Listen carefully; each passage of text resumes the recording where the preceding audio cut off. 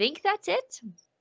Now, let's get into the news of the day, because we didn't get a chance to talk about it last week because I don't think we had an Albertan available to do the stream to talk about it.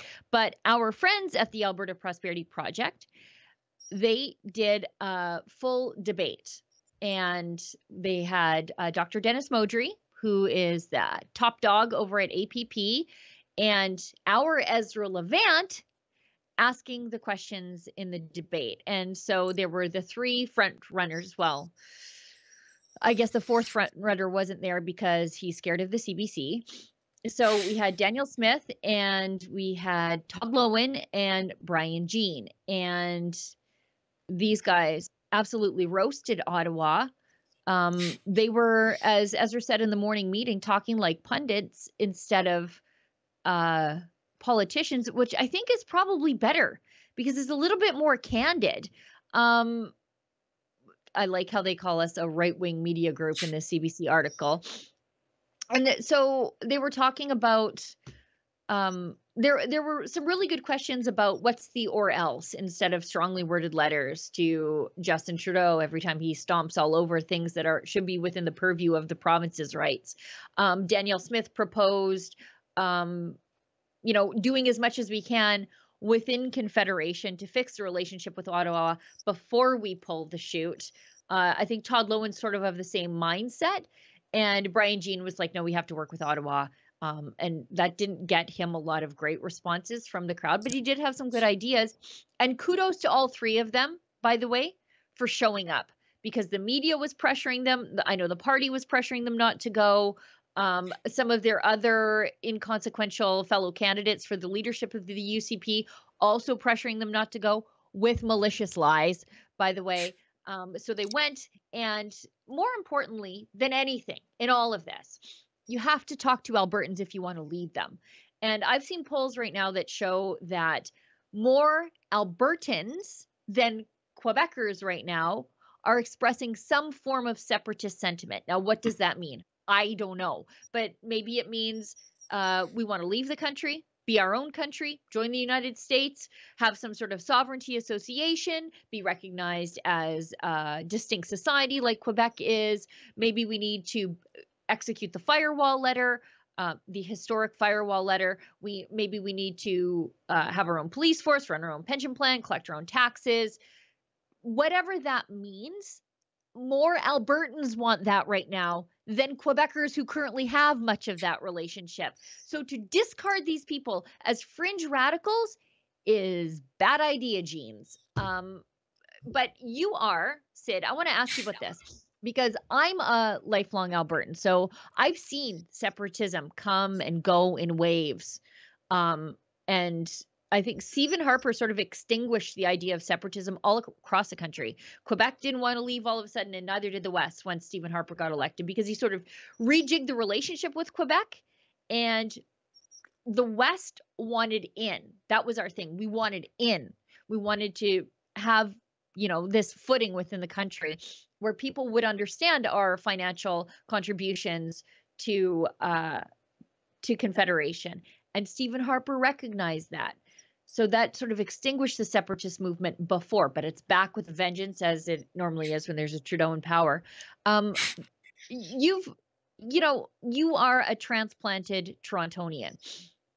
So when you hear people like Leila Ahir, who's running to be the leader of the United Conservative Party, and many of those people in the room at the APP event, those are UCP voters. Like, they're not separatists. You don't go to... Sorry, let me correct myself. They are unwilling, probably, separatists. They are people who love the province, probably love the country, but feel pushed out. And they are interested in what UCP leadership hopefuls have to say about this. So they're not quite ready to leave. They are willing to cast a vote for the UCP, which seems to be a federalist party.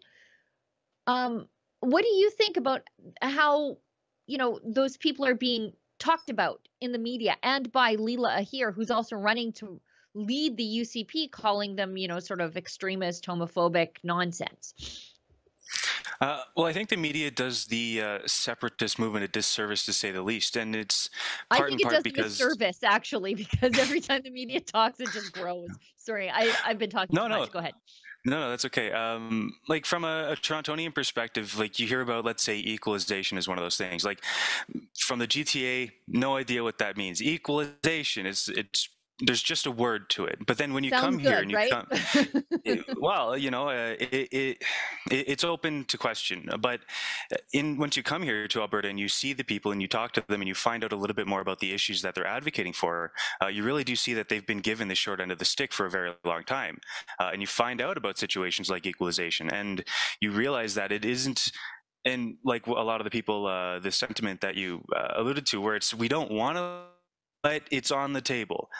That's kind of the approach that I think a lot of people have here because of the long line of disrespect that they've received from Ottawa, basically. And from coming to Alberta from Toronto, I now share that sentiment as well.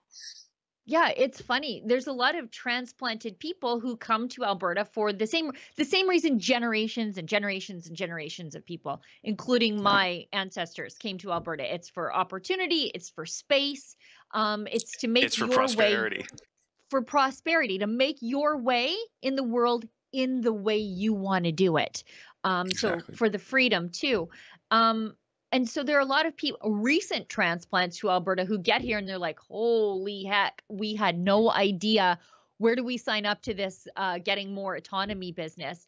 Tariq El Naga is a great example of that.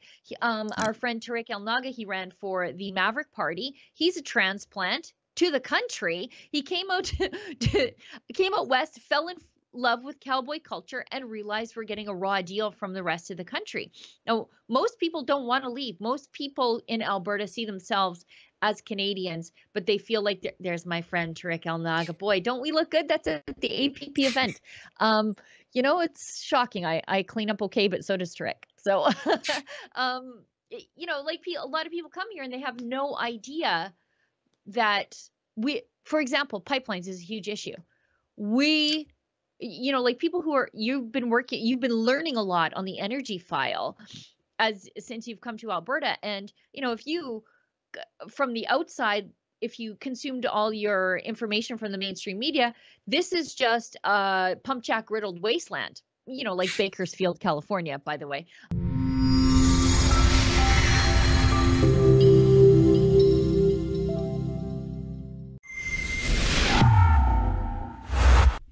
Hi, that was a clip from our Rebel Daily live stream. It's hosted Monday, Wednesday, and Friday by the big boss man, Ezra Levant, and Tuesdays and Thursdays by me, Sheila Gunn Reid, and my good friend, David Menzies. On the live stream, we talk about the news of the day, we show some videos, and we interact with our viewers at home. We stream at 12 noon Eastern, 10 Mountain. You can find us on YouTube, Rumble, Super U, and Odyssey.